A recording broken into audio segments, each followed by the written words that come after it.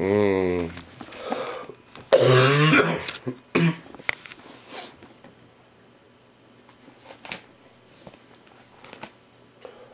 Wait a second. This is going to be me trying to pronounce Hebrew names again. Well, for part of it at least. So, subtitles. So Israel set out with all that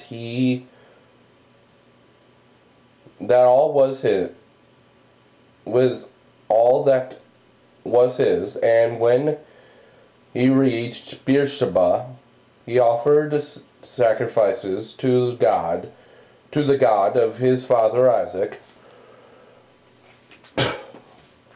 And God spoke to Israel in a vision at night and said, "Jacob, Jacob." "I am here," he replied. "I am the God of your father," he said. "Do not be afraid to go down to Egypt, for I will make you into a great nation there. I will go down to Egypt with you, and I will surely bring you back again."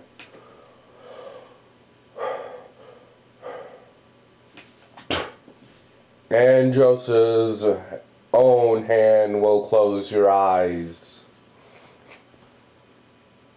Yes.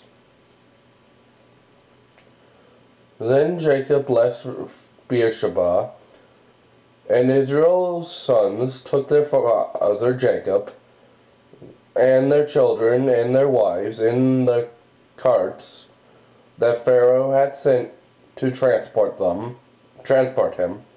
So Jacob and all his offspring went to Egypt, taking with them their livestock and the possessions they had acquired in Canaan. Jacob brought with him to Egypt his sons and grandsons, and his daughters and granddaughters, all his offspring.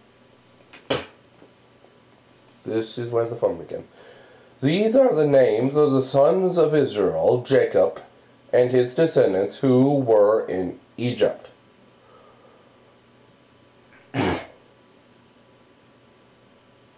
Yep, this is where the fun begins. Reuben, the firstborn of Jacob, the sons of Reuben,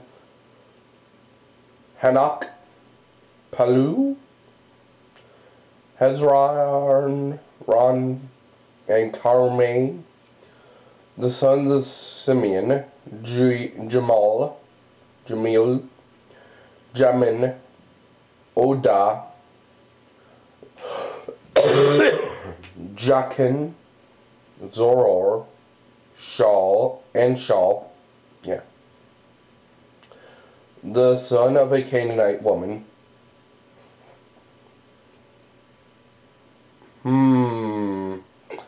The sons of Levi, Gershon, Korath, and Merari. The sons of Judah, Onan, Shelah, Prezul, and Zerah. But and On died in the land of Canaan. Then why are they mentioned here? Oh well. The sons of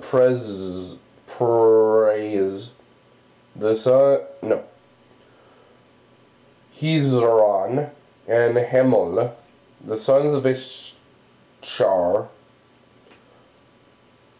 Tola, Pala, Sumerian Pentateuch, and Syriac, Masonic text, Pava, whatever, Jashub, Sumerian Pentateuch, and some Syrian manuscripts, Lub, Shimron. The sons of Zebulun,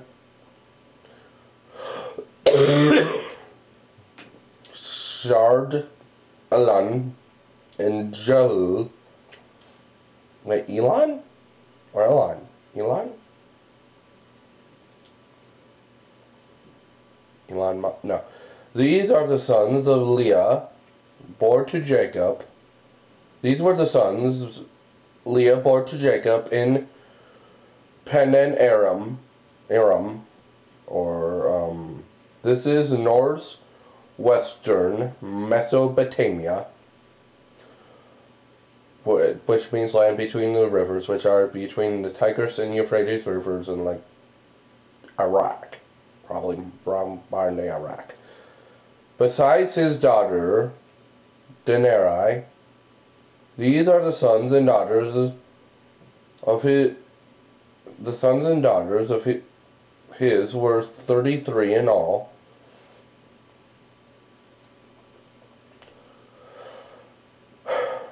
The sons of Gad, Zephon. Oh, there's a D. Samir, Penderek, blah blah blah. Zephon, Haggai, Shani. Oh, Haggai. Remember him from there. Zebon, Rai, Ranadai, and Uriel. The sons of Asher, Emaniah, Ishva, Ishve, and Beriah. Their sister was Sirah. Well, a girl gets mentioned. That is not common, I think. Yeah, anyway, the sons of Beriah, Heber, and Malachiah. These were the children born to Jacob by Zephalah, whom Laban had given to his daughter Leah, 16 in all.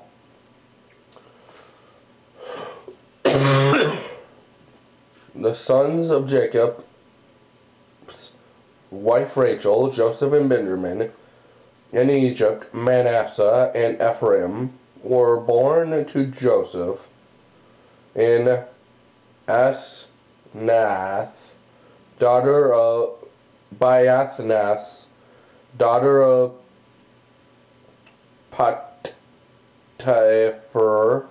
Potiphar, the priest of On. And of course there is an E. That is Heliopas, something. The sons of Benjamin, Bela, Becher. So yeah, the sons of that means Benjamin was old enough to have kids. But yet sometimes it calls him a kid in the previous stories. How old do you have to be considered an adult in the Bible? There's a question for you. Ashabala, Gira, Neman, Ella, Ahai, Rosh, Mepiah, Hippamim, and Arad. These were the sons of Rachel's. These were the sons of Rachel who were born to Jacob, 14 in all. The sons of Dan, Hashem. The sons of Nephitel, Jezreel, Gunai, Jezer, and Shemilim. These were the sons born to Jacob by Belaha, whom Laban had given to his daughter Rachel, 7 in all. All those who went to Egypt with Jacob, who were his descendants, not counting his sons' wives, numbered 66 in person. With the two sons, there's an F, Hebrews, Septuagint, the 9 children, okay, who had been born to Joseph in Egypt. The members of Jacob's family, which went to Egypt, were 70 in all. And there's a G? 75. Hebrew subtitles 75. So apparently there's a different translations to how many people went. Of course there is. Now Jacob sent Judah ahead of him to Joseph to get directions to Goshen, or whatever. When they arrived in the region of Goshen, Joseph had his chariot made ready and went to Goshen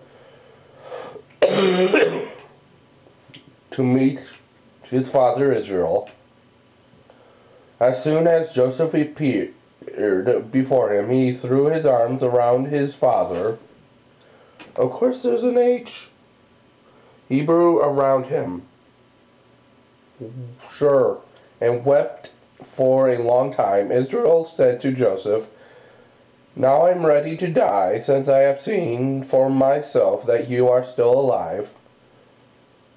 Then Joseph said to his brothers and to his father's household, "I will go up and speak to Pharaoh, and will say to him, my brothers and my father's household, who were living in the land of Canaan, have come to me. The men are shepherds, they tend livestock, and they have brought along their flocks and herds and everything they own.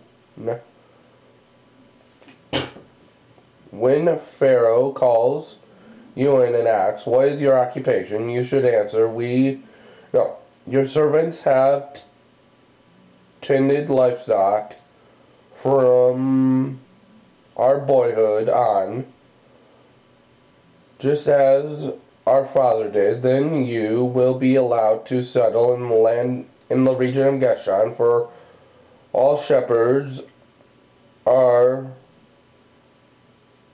detestable to the Egyptians."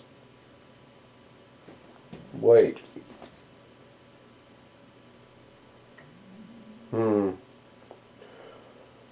Joseph went and told Pharaoh, "My father and brothers with their flocks and herds and everything they own have come from the land of Canaan and are now in Goshen or wherever." He chose 5 of his brothers and presented them before Pharaoh. I wonder which 5. Another thing for you to discuss and come up with theories below. Pharaoh asked the brothers, "What is your occupation?" "Your servants are shepherds," they replied to Pharaoh, "just as our fathers were." They also said to him, I might have misread the other line. It might have said fathers. Oh well. We have come to live here for a while, because the famine is severe in Canaan, and your servants' flocks have no pasture. So now, please let your servants settle in Goshen." Pharaoh said to Joseph, "Your father and your brothers have come to you, and the land of Egypt is before you. Settle your father and your brothers in the best part of the land. Let them live in Goshen, whatever. And if you know of any among them with special ability, put them in charge of my own livestock." So if any of them are particularly good with livestock, put them in charge of mine. Ooh. Interesting. Then Joseph brought his father Jacob in and presented him before Pharaoh. After Jacob blessed Pharaoh. Ooh. Interesting. Well, I guess it's like he is, or said farewell to. No way. Or greeted. So either said hi or blessed him. I guess Pharaoh's like, this is my most trustworthy person's father. I guess I can, and he's old. Sure, why not? Blessing. I don't know about the cultural stuff back then, and anyway. Pharaoh asked him, how old are you? Jacob said to Pharaoh, the years of my pilgrimage are 130. Well, that's a weird way of putting it. My years have been few and difficult, and they do not equal the years of the pilgrimage of my fathers. Then Jacob blessed Pharaoh. Okay, now this says, said farewell to, and went out of his presence. So Jacob settled his father and his brothers in Egypt, and gave them property in the best part of the land, the district of Ramses. I think this is the closest we get to anything actually named Ramses to the whole Israelite in Egypt story. If you know, Ramses is the popular pharaoh for Moses to be against. Sort of against. As Pharaoh directed, Joseph also provided his father and his brothers and all his father's household with food according to the number of their children.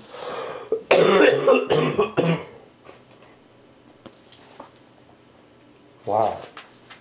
There's some stuff to discuss there, I guess. First, you'll guys find anything